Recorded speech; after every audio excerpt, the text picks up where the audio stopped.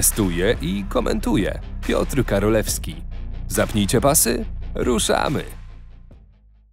Also, hallo allerseits. Heute will ich dir präsentieren Audi, czyli Vorsprung durch Technik. Pogoda angielska, ale samochody już niemieckie. W tej części filmu zobaczymy, jak te samochody pokazują swoje możliwości na normalnych, publicznych ulicach, czyli modele z rodziny S, z rodziny TFSI, a także samochody elektryczne oraz RS-y, RSQ3 i RS6. O RS6 kilka słów więcej w trakcie tego filmu, natomiast ogólnie o tych samochodach po prostu Audi w piękną deszczową pogodę, czyli Quattro, będzie miało co robić. Dzięki uprzejmości Audi Polska i obiektowi DriveLand pod Warszawą zobaczymy samochody cywilne na ulicy oraz nowe Audi RS3 na płycie toru z Tomkiem Kucharem. Zapraszam! A więc tak, zaczynamy w Audi S8, który jest dla mnie samochodem, którego byłem ciekawy najbardziej, bo z jednej strony jest to bardzo komfortowa limuzyna, która wykończona jest oczywiście z najwyższych materiałów, ale znowu z drugiej strony samochód, który ma naprawdę sporo pod maską. Pod maską V8 biturbo, podobnie jak w SQ8, podobnie również jak w SQ7, a pomiędzy nimi jedzie Audi RSQ3, który ma silnik 2,5-litrowy, oczywiście 5-cylindrowy, znany na przykład z Audi RS3 nowego. Jeżeli chodzi o samą S8, samochód oczywiście limuzyna, natomiast już w standardzie zawieszenie pneumatyczne. Droga jest fatalna, dla nich jest twardo, dla mnie jest tak powinno być, czyli bardzo komfortowo. Zawieszenie w S8 to oczywiście pneumatyka. Sterowane jest za pomocą wyboru trybów jazd, tak u mnie Comfort Plus, ale skrzynia na SC oraz kamera. Kamera skanuje drogę przed nami i szczytuje dokładnie jej nawierzchnię. Są garby, zawieszenie się mentalnie jakby nam upłynnia, sprawia, żeby samochód był delikatnie wyższy i sprawnie wybrał nierówności, a oprócz tego zawieszenie, które ma mieć kilka właściwości trochę sportowych. Wchodzimy w zakręt, auto niweluje przechył, dalej ten przechył jest minimalny, aby kierowca czuł jazdę w zakręcie, natomiast ten przechył jest zminimalizowany, żeby było tak, jak przystoi na limuzynę. I ciekawostka, Audi S8 może mieć delikatnie lepszy sprint do setki niż RS6. Dlaczego? Dlatego, że samochód cały czas, ten jego chassis body control czuwa na tym, abyście mieli samochód w neutralnej pozycji, czyli żeby samochód zawsze z 4 kół napędził się na asfalt, bo RS6 oczywiście przy mocnym starcie przeniesie większość mocy na tylne koła, ponieważ przód się podniesie, ale w S8 nie. Przód będzie znowu w neutralnej pozycji, więc wszystkie 4 koła się wgryzą w asfalt.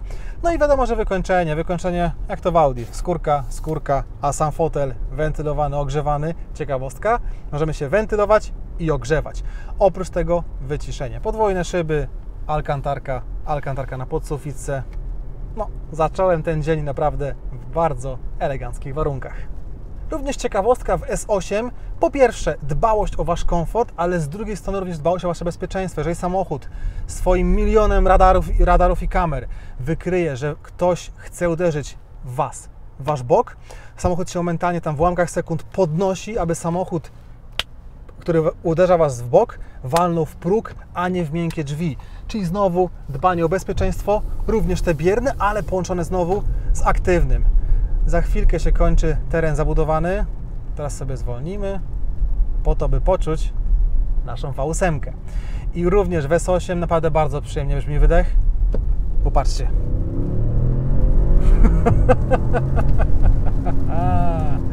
Oj, ten samochód daje Wam multum frajdy i multum komfortu. Co kto woli? Frajda, komfort. Frajda, komfort. Dla każdego coś innego. A teraz sobie zbudujemy delikatny dystans od samochodów przed nami i zobaczcie, jak pięknie brzmi V8 w limuzynie. A więc co? Kickdown? Ojej. Nawet delikatnie strzeli z wydechu. To właśnie w tym samochodzie bardzo lubię. Macie naprawdę piękną, komfortową limuzynę, ale z drugiej strony coś dla właśnie takich osób, załóżmy 35 do 40 lat, czyli troszkę zdziadziałem, chcemy mieć limuzynę, ale z drugiej strony jeszcze nie do końca, bo chcemy mieć samochód właśnie z elementami sportowymi. No i właśnie to Wam daje S8. W końcu samochód, który mimo GPF-a, mimo norm wszystkich tych WLTP, emisji spalin najgorszych, co może być, potrafi coś jeszcze brzmieć z 4 końcówek układu wydechowego, ale także dawać Wam komfort na co dzień. Albo zdziadziałem, albo w tej chwili lubię kompromisy. I właśnie Audi S8 jest drogim, ale jednak kompromisem. Sprawdź stronę doradcasamochodowy.pl. Pomożemy Ci dobrać samochód do Twoich potrzeb od A do Z, niezależnie czy nowy, używany, w finansowaniu czy za gotówkę. Zapraszamy!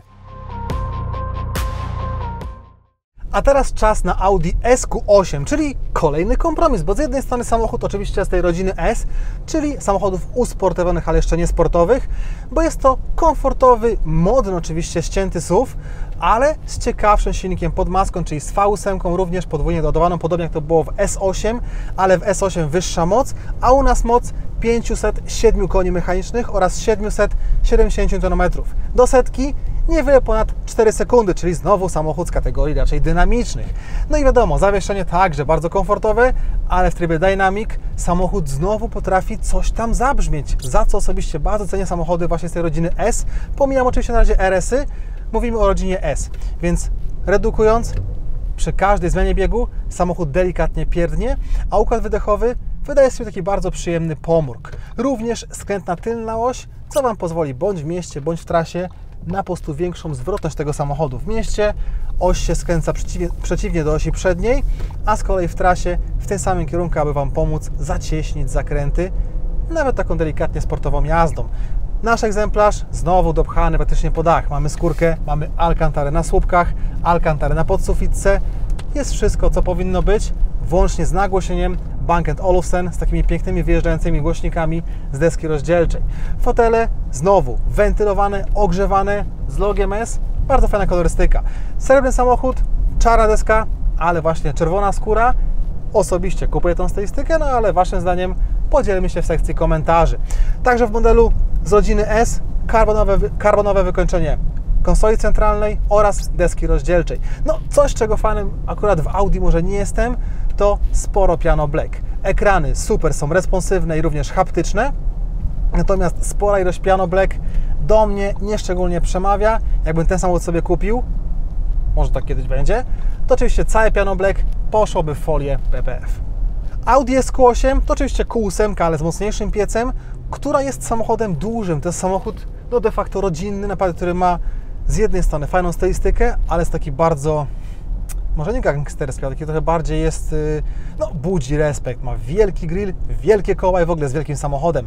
Ale nie czujemy tej masy, nie czujemy również tych gabarytów samochodu, ponieważ auto jest bardzo zwrotne właśnie dzięki tej tylnej osi skrętnej, co po prostu jakby na co dzień ułatwia Wam bardzo mocno życie. Wiadomo, system kamer 360 również Wam ułatwi parkowanie na przykład przy jakichś, nie wiem, krawężnikach, ale wciąż auto komfortowe, ale również samochód oj, dynamiczny. Tutaj przepisowa 90, tam niewiele 3 sekundy z hakiem i macie 90, więc naprawdę samochód daje Wam znowu te dwie skrajności, czyli z jednej strony komforcik, jest bardzo przyjemnie, ok, sztywniej niż w S8, tam było już bardzo komfortowo, ale wciąż komfortowo, ale właśnie w trybie Dynamic znowu dynamika w tym samochodzie jest rewelacyjna. Oczywiście przekładnia dwusprzęgowa zmian biegów ma charakterystycznego laga dla w ogóle grupy Volkswagena, czyli w nastawieniach drive, reakcja na gaz, zwolnimy sobie, teraz przyspieszymy, patrzcie, raz, dwa, trzy, cztery, no czekam naprawdę parę sekund. Więc w nastawieniach sportowych reakcja na gaz jest już znacznie lepsza, a przy okazji również dźwięk układu wydechowego w nastawieniach sportowych również jest właśnie sportowy. Czyli w nastawieniach drive samochód typowo na co dzień, nastawienia właśnie skrzyni biegu dwusprzęgłowej komfortowe i takie trochę ospałe. No tak już ma skrzynia biegu w ogóle z grupy Volkswagena dzięki WLTP. Ale w nastawieniach sportowych jest tak, jak powinno być. A teraz skrajność, czyli Audi RS3. Ależ ten silnik jest petardą. No, w końcu 5 cylindrów. Silnik brzmi niepowtarzalnie, tak jak właśnie w Audi RS3, podobnie w RS3. Samochód, który powstał być samochodem w teorii bez sensu, bo z jednej strony łączy modnego SUV-a, tym bardziej jeszcze świętego, jak jest właśnie RS3 Sportback, natomiast ma właśnie ten silnik, który kochają fani marki Audi, bądź w ogóle fani motoryzacji, czyli silnik 5-cylindrowy, 400 koni i oczywiście doładowanie turbiną. To wszystko w tym samochodzie sprawia, że macie samochód, no niby do wszystkiego, bo z jednej strony samochód właśnie czysto sportowy, z tym nowym napędem RS, ale jeszcze bez tego RS Drift Mode, który macie chociażby w Audi RS3, oraz piękne brzmienie silnika 5-cylindrowego, a także w teorii modnego i praktycznego oczywiście crossovera, będzie to woli SUV-a coupé. Samochód, który jest autem no czysto sportowym, jest raczej sztywny, ma nastawienia komfortowe i w nich no jest może minimalnie bardziej komfortowo, ale jednak nastawienia Dynamic są w tym samochodzie najbardziej pożądane. No i RS3 to auto oczywiście bardzo krzykliwe, tym bardziej w tym jakże pięknym, kermitowym, takim zielonym delikatnie lakierze. Auto, które, no wiadomo, że teraz już takie trochę się rozpieściłem, bo zacząłem w Audi S8, tam poziom wykończenia był naprawdę na najwyższym poziomie, później Audi SQ7, czyli znowu samochód raczej klasy takiej bardziej luxury, a w tej chwili samochód czysto sportowy, który jest raczej twardo wykończony, natomiast nie o to w nim chodzi. W nim chodzi o to, jak brzmi 5 cylindrów zamontowane pod maską. O, jemu nie brakuje wigoru w żadnym momencie. Na nastawieniach Drive, podobnie jak to w innych samochodach, skrzynia biegu jest delikatnie uśpiona. W nastawieniach S, czyli sportowych, reakcja na gaz jest taka, jaka powinna być. Deska to są miękkie tworzywa, ok, ale wiadomo, że ta podsufitka to nie ma alkantary. Fotele są sportowe, ale oczywiście bez wentylacji, więc tutaj mamy no, różne podejście tych właśnie modeli sportowych, bądź jak już w tej chwili modeli czysto sportowych Audi, od kompromisów sportowo-luksusowych do samochodów raczej jednoznacznych, czyli maszyny do pokonywania kilometrów, ale kilometrów zawsze z uśmiechem na Waszej buzi. Zaczynamy teraz taki jakby trochę eco-tour, czyli samochodami elektrycznymi, oczywiście z gamy Audi, jakże inne, czyli znowu Vorsprung durch Technika, dokładnie Vorsprung durch Electronic Technik, czyli elektrony napędzają nasze samochody. W tym samochodzie znowu kompromis, czyli kompromis między trochę sportem, bo jednak jest SK w nazwie, są trochę fajniejsze złote hamulce, a znowu rodzinnym SUV-em na pneumatyce.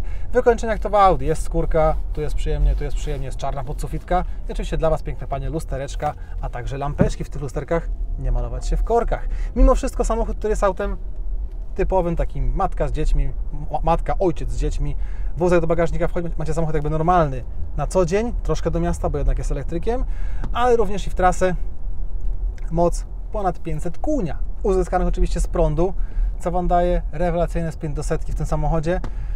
Tu nie ma żadnego DSG, akurat tego fanem jestem, że nie ma wszystkich tych dwóch sprzęgieł, bo jednak reakcja na gaz w tym samochodzie jest błyskawiczna. Sobie delikatnie zwolnimy, wciśniemy gaz i jest naprawdę w tym aucie sympatycznie, więc to jest auto idealne do usypiania Waszych małych pociech, ale tak na poważnie. Samochód na pneumatyce jest bardzo komfortowy, co najważniejsze w szczególności zawsze w miastach, bo tamten samochód będzie spędzał sporo swoich godzin życia, ale również w trasę macie normalny, komfortowy samochód, naprawdę świetnie wyciszony, w naszej wersji z podwójnymi szybami. Oprócz tego to oczywiście normalne Audi. Audi w swojej filozofii samochodów elektrycznych mówi trochę tak, że macie samochód elektryczny, ale który ma dalej charakter, emocje, wygląd normalnych Audi spalinowych, co za chwilkę będzie normalnością, bo już spalinówki wychodzą do lamusa. No trochę tutaj jakby dla mnie to jest smutne, ale mimo wszystko macie samochód, który dalej wygląda jak normalne auto, jak Audi, ma wszystko co w Audi, ekran, oczywiście wirtualne zegary, kierownice, fotele wygodne i właśnie pneumatykę i świetne hamulce w naszej wersji S, a także po prostu macie elektrony i szybkie ładowanie, czyli coś, co za chwilkę będzie przyszłością i z tym się pogodzić musimy. Tak już jest. Daj mu na zimnym, mówili. Tutaj można, nie trzeba nic rozgrzewać, po prostu dajemy mu na zimnym. Oczywiście jest również rekuperacja regulowana w różnych stopniach, co wiadomo, że w szczególności w mieście oszczędza Wasze hamulce, a także odzyskuje cenne elektrony z uzyskanej energii podczas napędzania tego samochodu. Więc dalej macie technologię znaną ogólnie z całej grupy Volkswagena, samochodów w tej chwili już elektrycznych, opartych na różnych platformach, bo jest również Q4 nowa, oczywiście w wersji e-tron.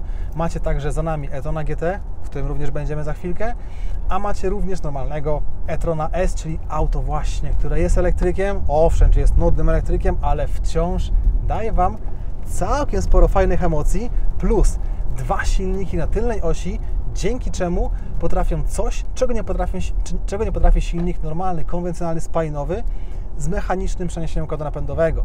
Czyli w tym samochodzie komputer decyduje, ile mocy przenieść na które koło, ale to może jakby przenosić na przykład 100% mocy, załóżmy tylko na lewe koło i troszkę mocy na prawe koło. Tam sobie po prostu kombinują te wszystkie komputery, aby było dobrze, a tego nie potrafi samochód na przykład normalny typu RS3, bo tam ta moc na tylne koła jest przenoszona mechanicznie. A tu macie oczywiście kabelek, idzie, komputer mówi, o daj tam 15, tam 40, będzie mocno w zakręcie.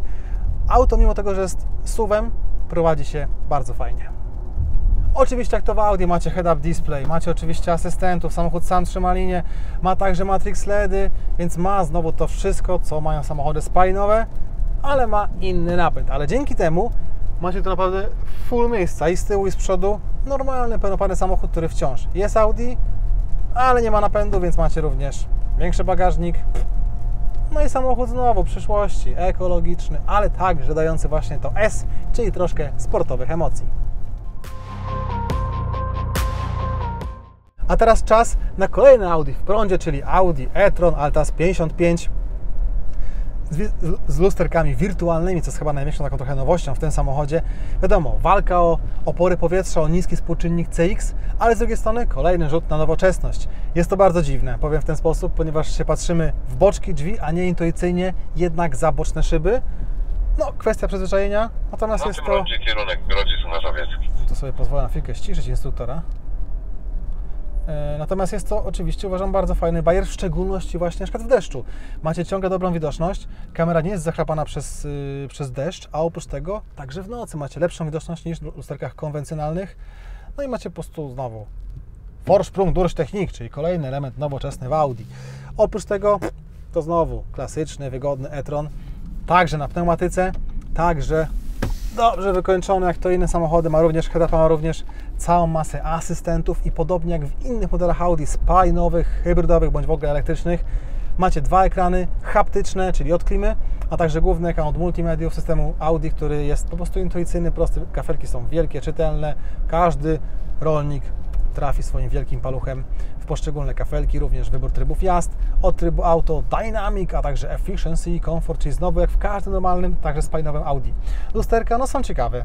Dotykamy sobie ten ekran, możemy sobie ustawić, jak ma być wysoko lusterko, jak również prawo-lewo, no jak w normalnych lusterkach.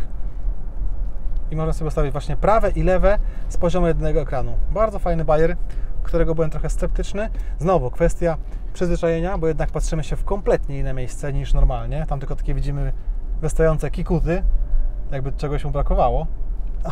Ale jakby nie patrzeć, macie mniejszy opór powietrza, oszczędzamy cenne elektrony, a Wy macie znowu coś, co jest nowoczesne i trochę inne. To oczywiście już nie jest tylko i wyłącznie w Audi, mają to również ciężarówki, mają to również inne samochody osobowe, ale jest to wciąż ciekawy bajer, który no, pokazuje znowu, w którym kierunku idzie motoryzacja, idzie w kierunku po prostu wielu ekranów i nowoczesności. Oprócz tego zawieszenie jest komfortowe, samochód jest również dobrze wygłuszony i ma także rekuperację, która Wam pozwoli oszczędzić znowu klocki i cenne elektrony, na przykład w mieście.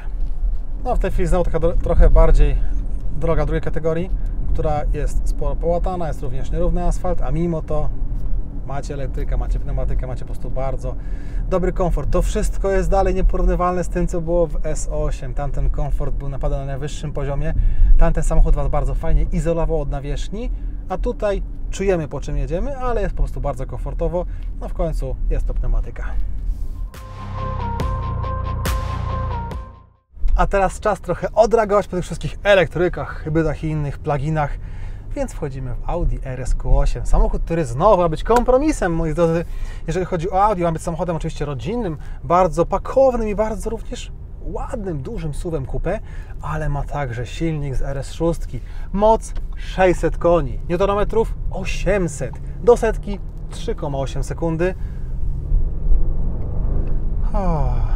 I V8 pod maską, która w końcu jakoś brzmi. Oczywiście elektryki są piękne, elektryki oczywiście są bardzo ekologiczne i również elektryki są potrzebne, są bardzo zdroworozsądkowe, ale jeszcze bardziej potrzebne dla nas, fanów samochodów, są właśnie takie emocje, czyli emocje, które daje Wam normalna benzyna bezołowiowa. Audi RS8. Samochód w teorii bez sensu, bo wzięli sobie napęd z RS6 i mówią, wsadźmy go do rodzinnego SUV-a, czyli do bardzo modnego w tej chwili segmentu samochodów dla każdego, który trochę zastąpił w tej chwili nam kombiaki. RS6 najpiękniejsze kombi na rynku. Akurat teraz miałem RS6 porwać, ale mi ją zabrali, więc wziąłem sobie samochód, który nie jest wiele gorszy, moi drodzy, bo jest to właśnie samochód, który osiągami jest do niej bardzo podobny. Wykończenie jak to w Audi. Skórka na desce, mamy również skórkę na drzwiach, troszkę karboniku i również trochę coś, czego niekoniecznie lubię, czyli właśnie wiele piano black, co oczywiście od razu bym sobie okleił. Kierownica cieniuteńka, Alcantara, wielkie łopatki, to jest coś, co w każdym RS-ie musi być i również jest to właśnie w RS8. O, regulowana elektrycznie, nie ma lipy. Normalny, wygodny samochód, fotele są wentylowane, oczywiście ogrzewane, więc mamy też samochód na co dzień bardzo komfortowy, bardzo luksusowy, ale jak tylko potrzebujecie. Delikatnie sobie zwalniamy, wchodzimy w tryb manualny, redukujemy. Jasna d***a. W naszym egzemplarzu hamulce ceramiczne, które naprawdę mają co wyhamować, ale hamują bardzo skutecznie. W samochodzie również skrętna tylna oś, która Wam zacieśnia zakręty w mieście, także oczywiście w trasie. Działa ona różnie w mieście, różnie w trasie przeciwstawnia, w mieście podobnie jak przednie koła, żeby jednak zmniejszyć promień skrętu, a w trasie właśnie zacieśnić zakręty. Samochód, który naprawdę jest wielkim SUV-em, ale nie czujemy jego gabarytów. Prowadzi się jak po sznurku, mimo że jest to auto naprawdę bardzo duże, nie czujemy jego masy, tym bardziej tej masy nie czuć przy tym napędzie. Redukcja, muzyka dla moich uszu, delikatny popcornik z wydechu, kickdown, oj petarda. Pod kątem osiągów nie mam najmniejszych uwag, samochód po prostu jest procą, która Was katapultuje do setki poniżej 4 sekund w wielkim rodzinnym SUV-ie. Ale znowu, na co dzień macie bardzo komfortowy, normalny samochód, który nie sprawi trudności bardzo delikatnej kobiecie, bądź bardzo męskiemu facetowi w prowadzeniu. To jest normalne, przyjemne auto do prowadzenia, ale właśnie w trybie RS daje wam naprawdę sporo frajdy i o to jeszcze chodzi w samochodach. Cieszmy się samochodami spalinowymi, póki są, bo za chwilkę tylko będzie e-tron RS, tylko będzie e-tron S, które są wspaniałe, są naprawdę bardzo szybkie, ale nie mają na przykład tego, czyli sobie delikatnie zwalniamy. Albo nawet oj, kontrolnego lanczyka sobie możemy przecież chyba zapiąć, tak? Bo to jest Audi RS. Ja cię.